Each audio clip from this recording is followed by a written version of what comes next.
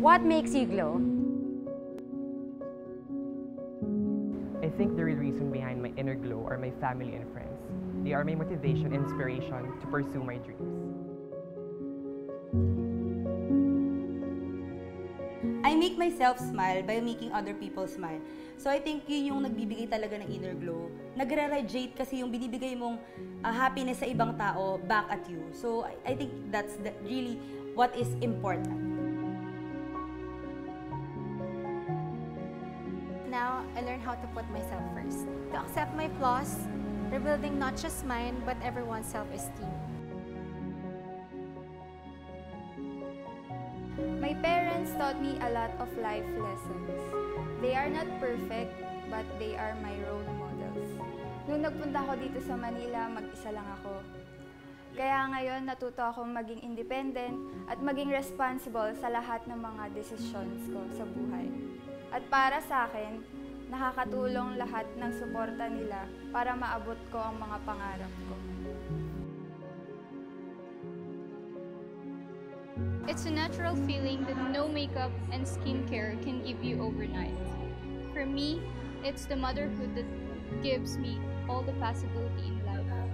My inspiration is my family, and that's where my inner glow comes from. I got pregnant too early at a very young age. Yes, it was not easy, but it didn't stop me from achieving what I want in my life.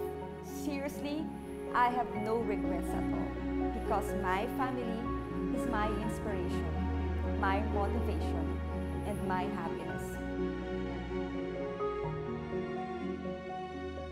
Despite of all the negativities in my life, I still choose to be optimistic, and I'm using all that negativity to be as a motivation to work harder and to create more creative looks. I'm very blessed to have all these opportunities.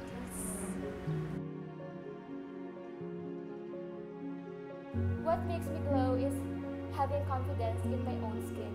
You should have your self-confidence to be the best version of yourself. You should embrace your imperfection and be true to yourself.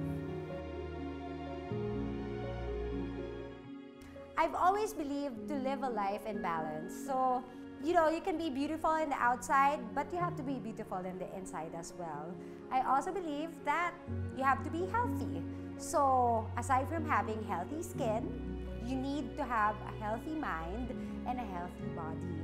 That's why I always work out, I'm always eating right, and I'm always taking care of myself. I have to nurture my relationships, so I do spend a lot of my time with my friends, and also, of course, spending more time with family. And because I've been married for 14 years, I should take more vacations and alone time with my husband because I need to keep the romance alive.